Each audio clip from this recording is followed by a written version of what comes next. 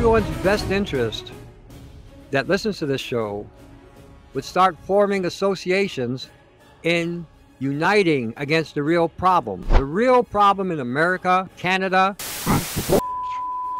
these are the ones that are destroying life as we know it on the planet and are bringing in a synthesized or synthetic life or transhuman. In other words, not a human or a person becoming a machine, but a machine being possessed by entities being brought into our existence. Technology, that was a transceiver. So if you happen to be in front of the television and you felt frisky with your boyfriend or girlfriend, depending who you are, they got a bird's eye view.